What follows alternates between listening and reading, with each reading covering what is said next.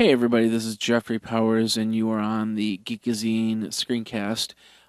Really quick tips on Windows 7, and we're going to talk about Affinity, and we're going to talk about processes and how you can change the compatibility mode. Now, I'm running Windows 7 64-bit Pro version, and I really like it.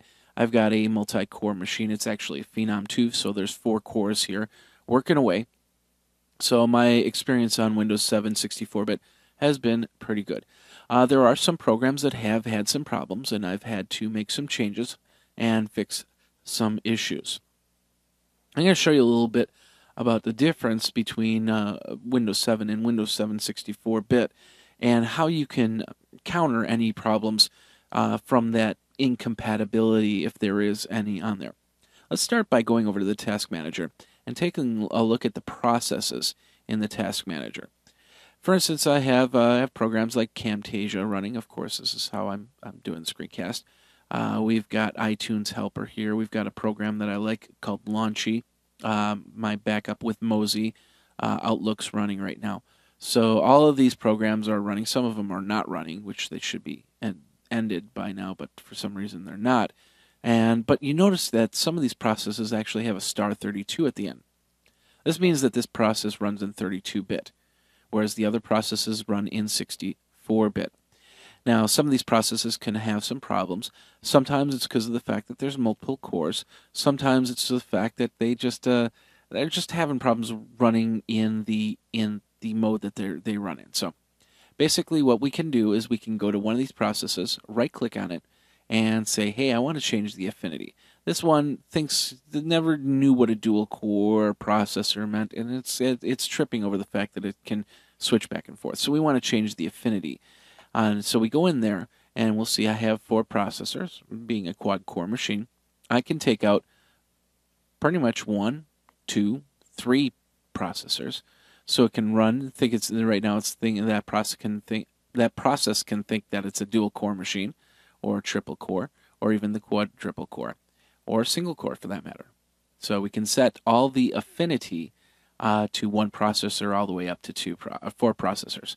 Now you got to remember, if you're setting one thing up to 1 processor, you got to keep tabs on that, because if you do this for a lot of these processes, then you might overload one.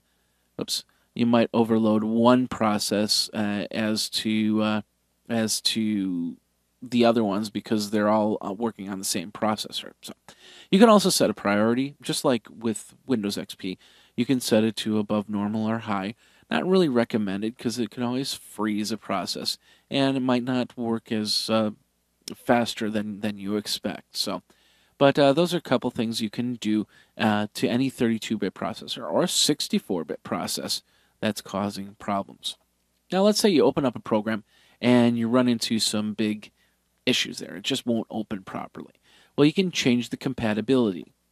Well, what I'm going to do here is I'm going to take the HP Data Vault, which runs really well in Windows 7 64-bit, but we're just using this as an example. Let's say that I open it up and it causes some problems, so I just want to change it back so it'll think that it's a Windows XP machine or a Windows 2000 machine, so on and so forth. I right-click on the icon, and I go down to Properties, and I go over here, as my screen background just changed, go over to Compatibility mode. And I can check this box, and now I can say I want to run this in different types of compatibility mode, including Windows Vista, including Windows Server, Windows XP, Windows 2000, all the way to Windows 95. So I have multiple choices, especially when you get really old programs. Thinking, like I said, they're thinking 1 processor. They don't know the instruction sets that these newer machines have. So changing the compatibility back for Windows 95 can always help out there. You also have other options. You can change in 256 color. You can run in 640 by 480. Disable some of the items there, and you can even run a program as an administrator if that seems to choke or balk from there. You apply that, whatever you check, and then you rerun the program and go from there. Now, I have run one program that was having problems. I changed it to compatibility mode in XP Service Pack 3. It worked fine, But then the program corrupted, and I had to actually reinstall the program. A small setback. It still remembered all my settings, but that was one interesting thing about the compatibility mode, was the fact that it caused some problems in the end. And then when I reinstalled everything, it went back to normal, and I could just run it in 64-bit mode.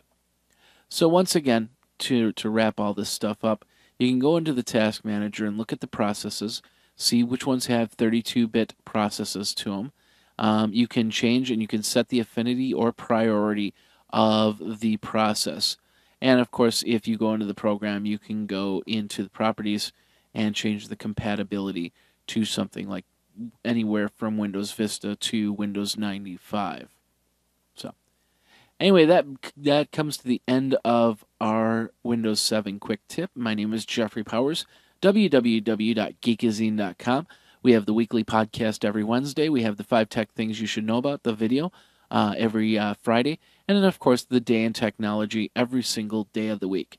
It's December 17th, so today we're talking about The Simpsons. It first aired on the Fox TV network 20 years ago. That's it for that. Thank you very much for watching. My name is Jeffrey Powers. Until next time, take care.